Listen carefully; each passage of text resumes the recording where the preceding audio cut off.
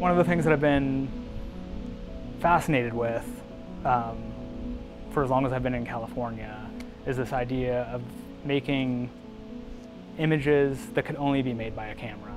And something that's interesting about photography is that the material has always been kind of calibrated to the way that we see the world.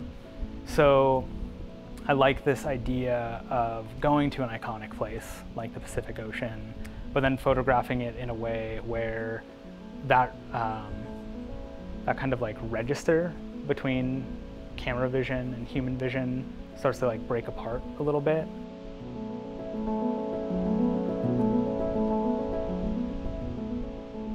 I'm interested in making a picture of something that is immediately recognizable and definable, where your brain kind of knows exactly where to categorize that or where to file that. But the picture itself is, there's like a glitch. It doesn't quite compute. So it's like you know how you're supposed to approach it and you know how you're supposed to relate to it and what reference points you might have from, art history, television, whatever. But there's something about the way that the image is recorded that feels kind of impossible or uncanny.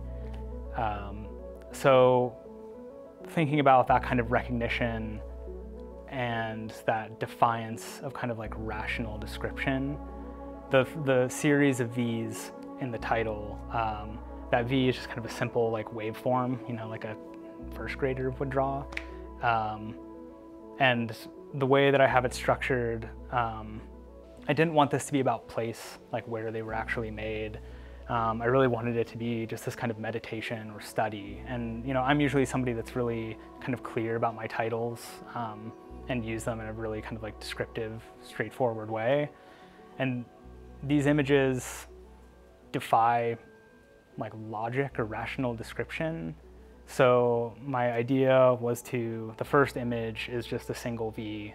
And then as the series progresses through the installation or through the book format, it accumulates another V as it goes through. So it becomes this kind of like sequence or series or progression of waves that mimics what it's like for me to be there making them, kind of just standing by the ocean, watching it come in and kind of documenting it.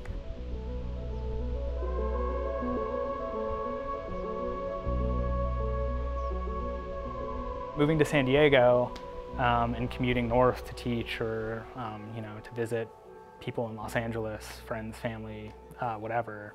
There's a long stretch of that drive where you're right alongside the ocean. And so, seeing that intense reflection stuck with me, and in the same way that I can remember specifically driving to move to Los Angeles from the East Coast and seeing broken glass out on the side of the road and thinking like that could be a photograph. And so that was sort of like the seed of those broken glass photographs that I'm still kind of collecting.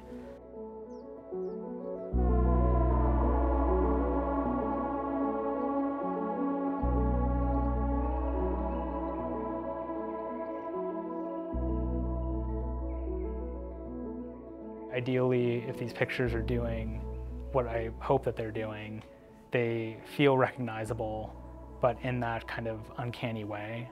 And I also, what I like about this sort of way that the sunlight is rendered in this like black tone is that it references the after image when you look at something really bright. So it becomes kind of preloaded with this like experience or memory of having been to that place, even though you may never have been there. It's just like another way to riff on that relationship that photographs have with being in a particular place in a particular time.